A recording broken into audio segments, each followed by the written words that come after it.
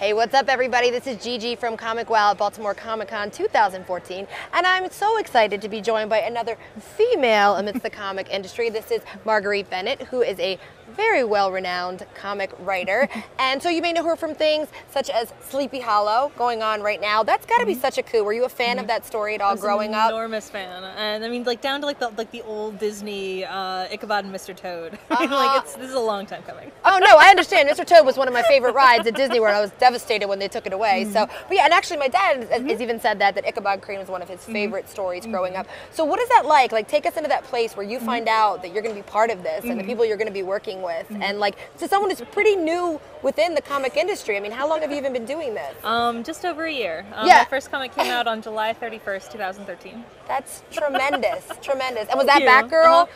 That was the Batman annual with Scott Snyder. Right. Okay. Fantastic. So again, take us back. So where do you find this out? How do you go about? Like, what's the whole breakdown? Well, it actually started at San Diego Comic-Con last year. There was a Grant Morrison panel that I was just dying to see. I'm a huge fangirl of his, and it was right after this show that I'd never heard of called Sleepy Hollow, and they're going to be airing this pilot. And so I thought, well, if they don't clear between rooms, then I'm going to be super crafty and like slip into this TV show and then stick around. And then I wound up falling in love with the pilot. And it was just really devastating. I mean, it was so charming and so fun, and it was scary, but it was campy and it was exciting, and it was just so compelling. And I was done. I was done.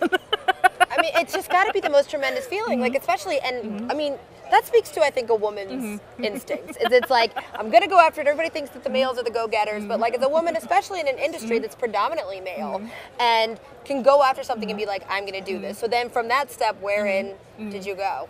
Well, after that, I mean, I talked to Marguerite Bennett of Boom, who's just the most wonderful editor. I mean, she's really a tremendous person. And she knew that I was just, so passionate about this show. And the other projects had come from a place of, admiring a character's legacy, or coming from, like this really keen desire to tell a specific story. And for Sleepy Hollow, a lot of it just came from really sincere fangirl love.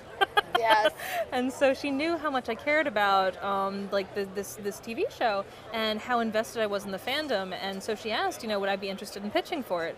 And I mean, I could not have said yes. I feel like I'm in disbelief for you, like putting myself in the position, like, oh my God, it's like your wildest dream comes true in an instant. Yeah, I mean, that says a lot to your talent, though. Honestly, it does, because I mean, who gets in that fast into something so big, like just from their own. Appreciate it. Oh my gosh, we appreciate it, because look what you're bringing to the industry. That's tremendous. And what I love about it is Sleepy Hollow is such a dark story, and you're like a little bubble of sunshine. You're like the blonde curly hair and the pink dress, and so adorable, and it's like the idea that you're writing for this tremendously dark story. Again, emotional vivisection is coming. Just prepare yourself.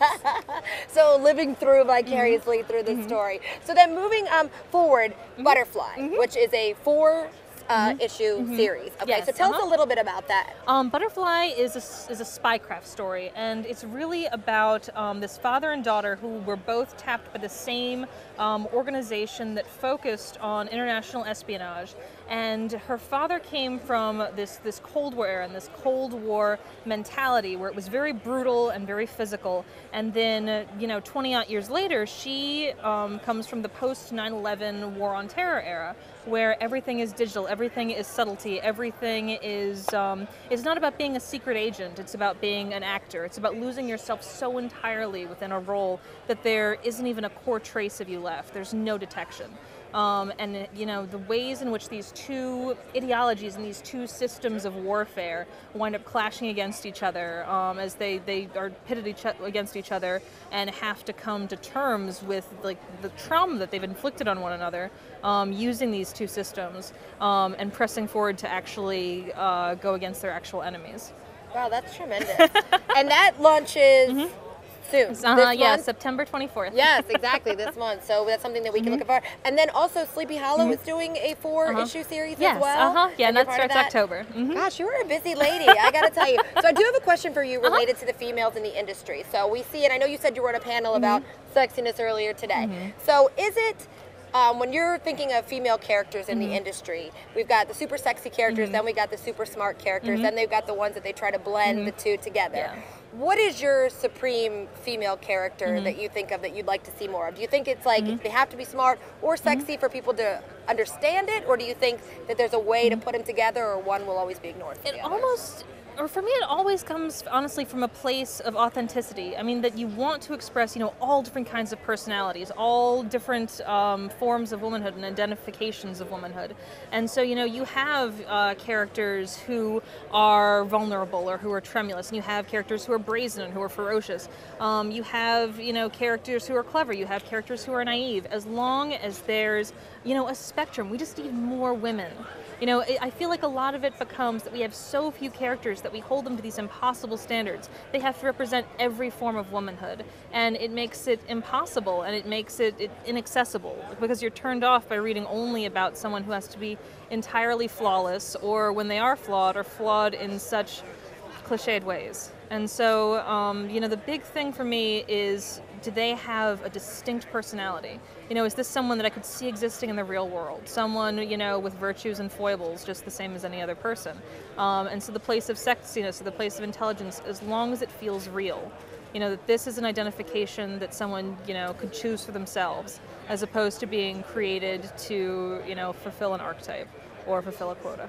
I gotta tell you that I can see why you've been so successful in this industry. Because first of all, as a writer, you alliterate yourself immensely well. But then additionally, it's like you've got such a good head as far as like, as a woman speaking to you, is like you've really got it, because not many women can take that whole spectrum of woman and put it together. So it just makes me want to read everything that you write. In fact, I'm gonna throw a quote at you that actually is from you. That I read on Newsarama last year when the Batman Annual came out, and that's when reading about the character in Barbara Gordon, where I thought it was such a great quote where you said, "More subtly, as I think Batman is about obsession more than justice, and Aquaman is about humanity more than responsibility, in my own little opinion, Barbara Gordon is about recovery.